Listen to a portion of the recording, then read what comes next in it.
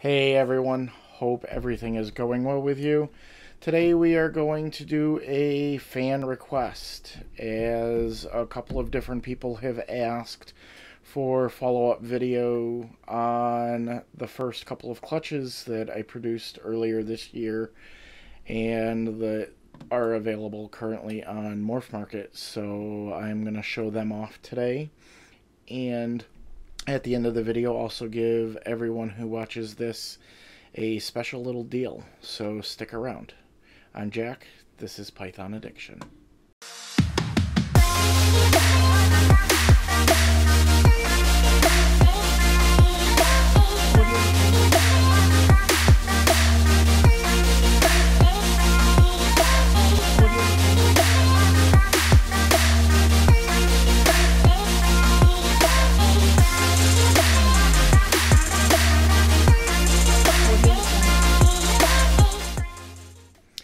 And again, welcome back. I'm Jack, and today we're going to go over, and I'm going to show you guys Clutch 1 and the couple of babies that survived from Clutch 2.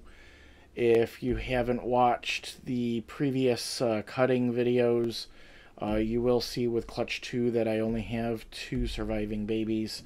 So we're going to go over 10 different babies today and what's available currently listing on Morph Market. So I'm going to start right off the bat with baby number 1.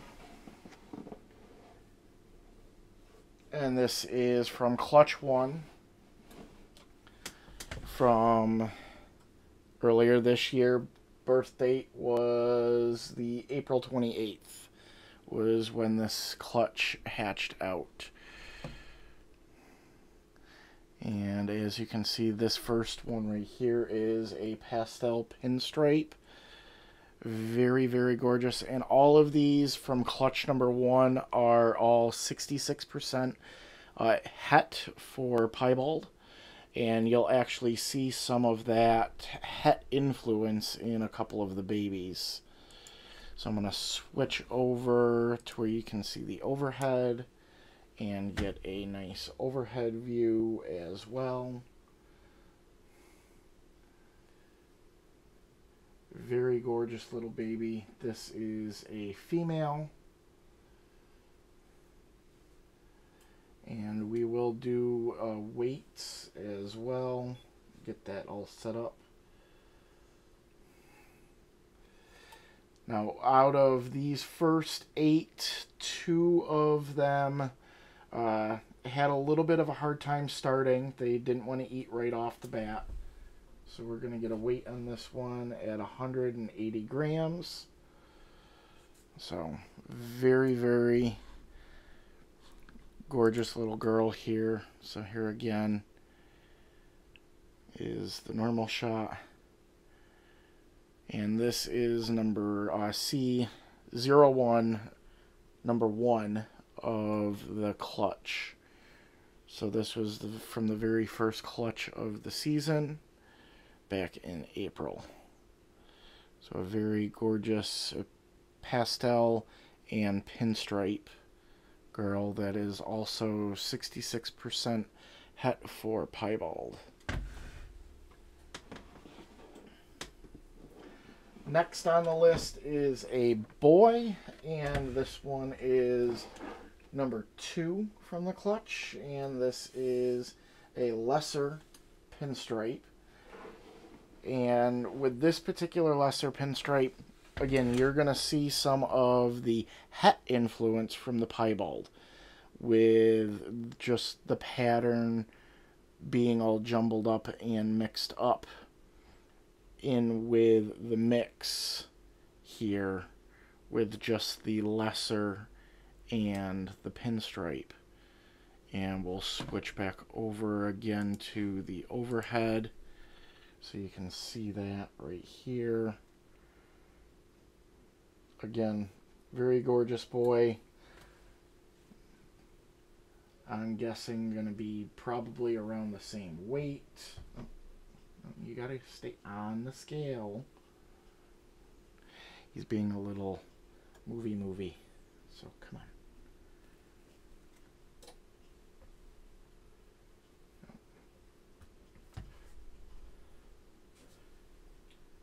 173-ish.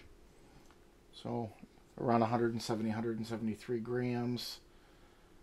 Very active little boy.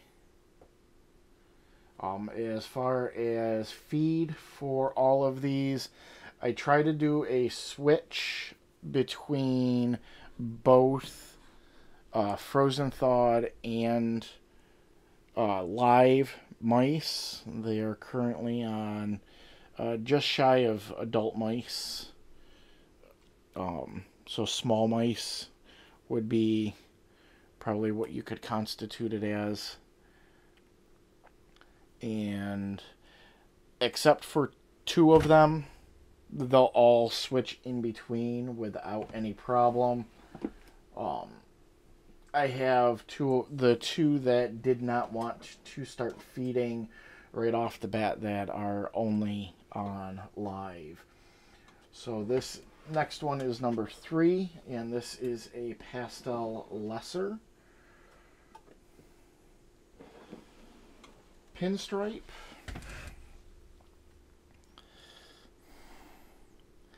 And you'll be able to see the variation for these because I actually have 2 pastel lesser pinstripe girls. They're both female. This is C01-03.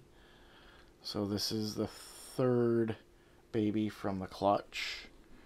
And we'll switch over to the overhead again so you can see. Very, very beautiful.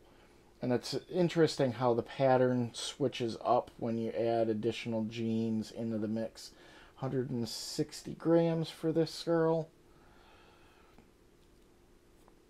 So again, very, very gorgeous little girl here.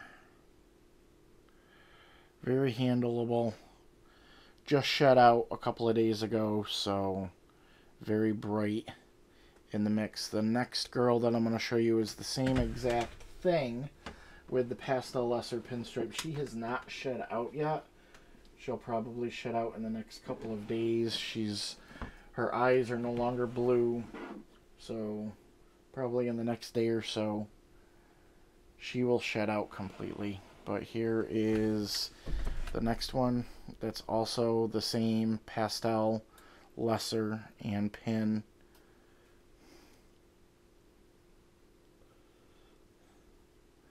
And you can see with her belly is still nice and pinkish brown, so she's getting ready to shed out shortly. And we will switch over again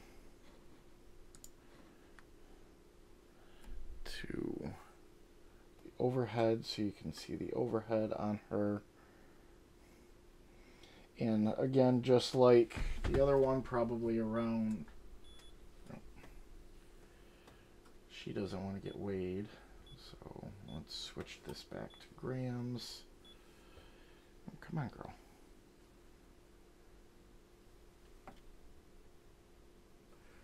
$163 grams for her. So, again, as you can see, very, very gorgeous girl.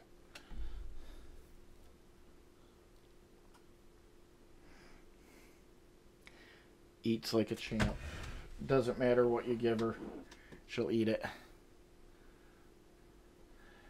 And number 5 here is just a single gene expression of an animal. It's just a lesser. But you'll see what the het influence can have on this boy here.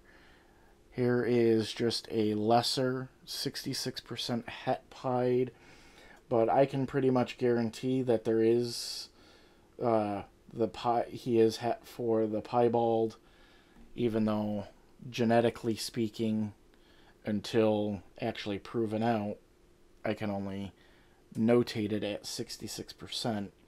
But with that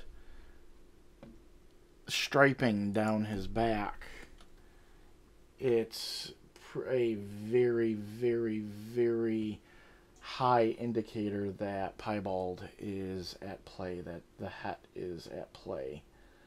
So a very striking boy. And like I said, he didn't want to eat right at the beginning, so he got a couple of weeks behind when it comes to the feeding aspect. So he's going to be a little bit...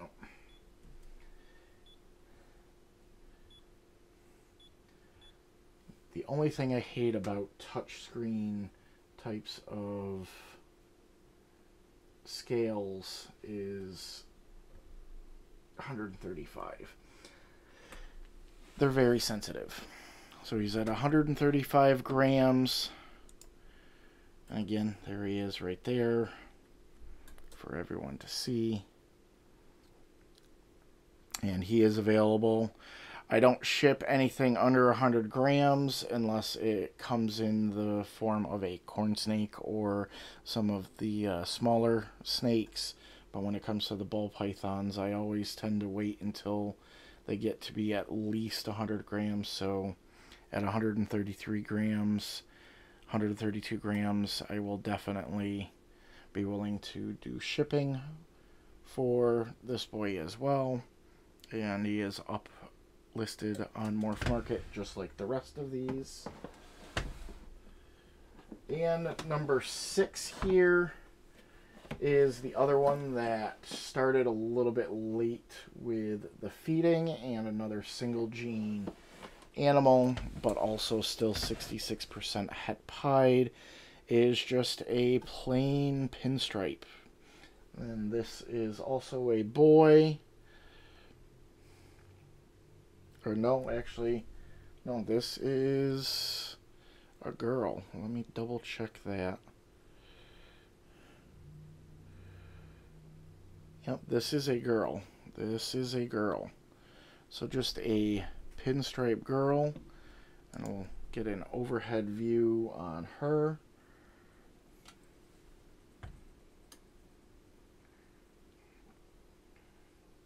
Still a little head shy, but I try to handle them several times a week just so they get used to the handling aspect of things.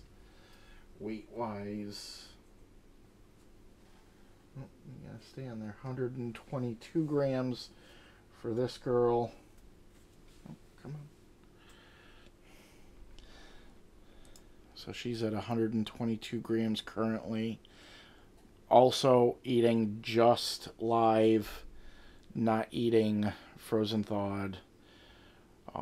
Just kind of snubs her nose at it, which I've seen that happen with those that are a little bit late to start, and getting them switched over to frozen thawed is a little bit more difficult because I strictly start offering just live when it comes to those that don't want to start eating right off the bat. And this next one is a bell. It's a super lesser. Come here, baby. Female. So it's 100% het, or 100, not 100%, 66% het for the pied, just like the rest of them. And also possible pastel and possible pinstripe, which you're really not going to see. When I do the black lighting on her, I can see some faint resemblance of a pattern, but not sure if it's the pastel or if it's the pinstripe. She was a little bit brown at first when she was first born, which kind of tends to have me lead that she's got the pinstripe in her. But again, with her being a bell, it's very difficult to confirm that without proving it out. But we'll go back to the overhead as well, so you can see that. Another beautiful girl. And her weight is at 163.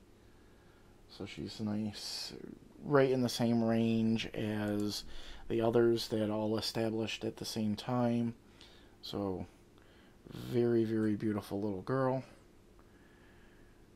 She's very chill, very relaxed, inquisitive. So that is number 7 out of clutch number 1. And the last one out of that particular clutch is a pastel lesser. This is also female. I was very female heavy for clutch number 1 here. Very female. I only had the 2 males out of everything. Everything else came out as female, which was a little bit against the odds there. But another gorgeous girl. I had somebody that was originally interested in her, but due to unforeseen circumstances, can't get her. So she is available and listed on Morph Market. We'll switch over to the overhead again, so you can see her there.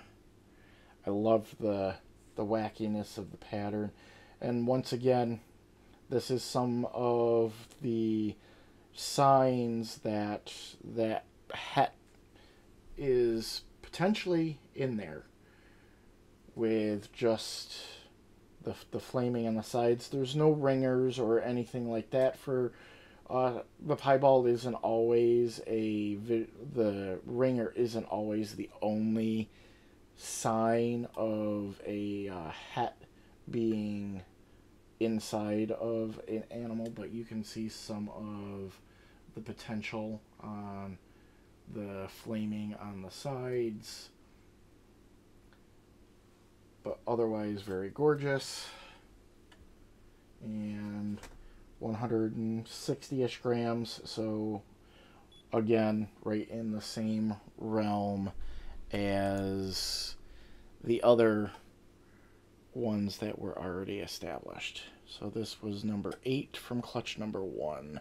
So C0108 is this girl right here. Now the next one that I'm going to show off, well, I'm going to show them both off, but only one of them is available, is clutch number 2. This was the clutch to where I had originally 8 eggs, and 5 of them went bad almost immediately upon the beginning of incubation. And then when I did the cutting on the a few weeks ago, because shoot, they were born right on May 25th, so a little over a month and a half, just a little over a month and a half ago, when I did that cutting, one of the eggs that pipped ended up not making it. That was a bamboo. And then I had this girl that made it, as well as what looks like a normal that was very, very small. I mean, 19 grams out of the egg, and I'm still assist feeding that one. It was originally force feeding at first, but now I can get it into their mouth and they'll actually start eating it and swallowing it on their own, which is definitely a step in the right direction. But I love this girl. She is Enchi and bamboo. I love her head stamp. Maybe the overhead is going to get a better view of her heart-shaped head stamp. Very gorgeous. And with her being end of May, she's going to be probably around 130 grams.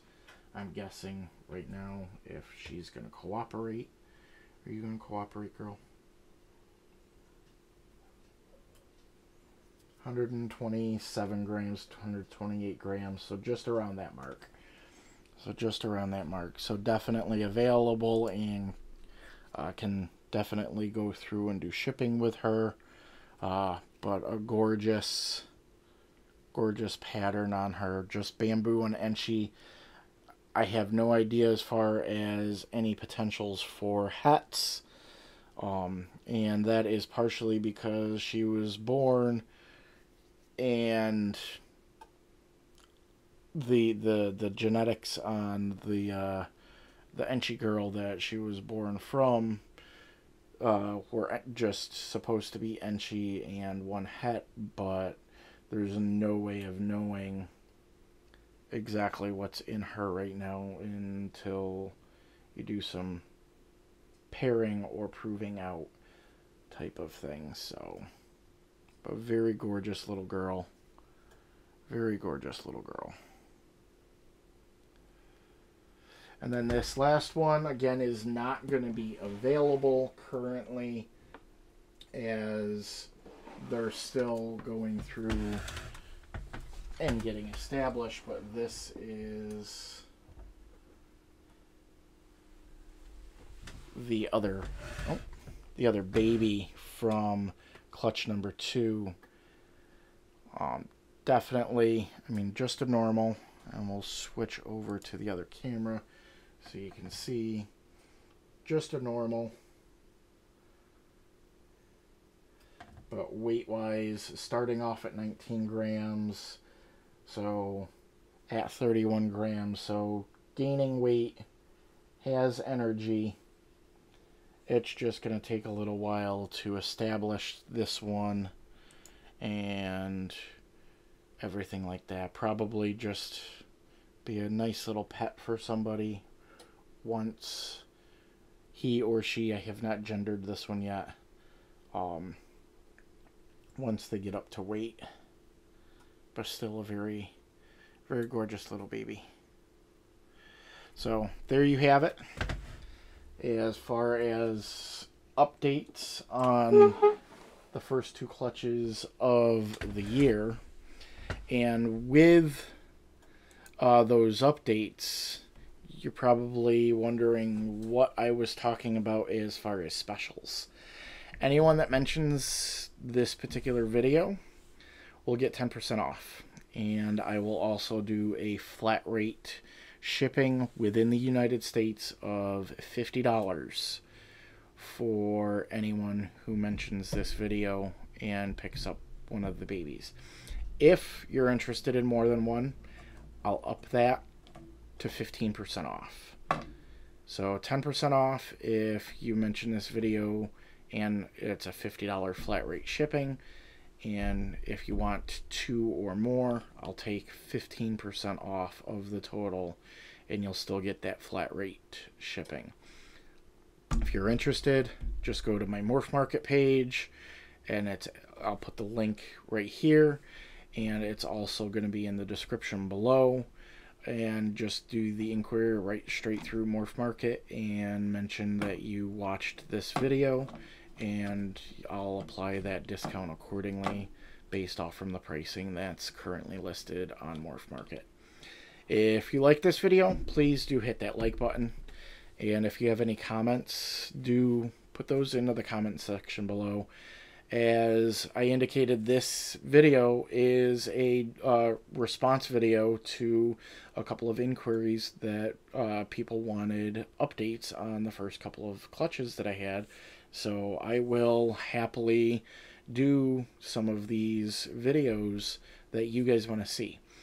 If you've made it this far into the video and you haven't done so already, please do click that subscribe button down below. And while you're at it, click that notification button, as that'll let you know when I do put out new videos. I tend to do new videos at least once a week. I do have a live stream that will probably happen later on during this week for clutch number 5, my banana bread. So stay tuned for that as well. When I do the live stream, I'll probably do that at around 7 p.m. Eastern Standard Time. That's the general time frame that I'll do live streams. So until next time, I'm Jack, and this is Python Addiction.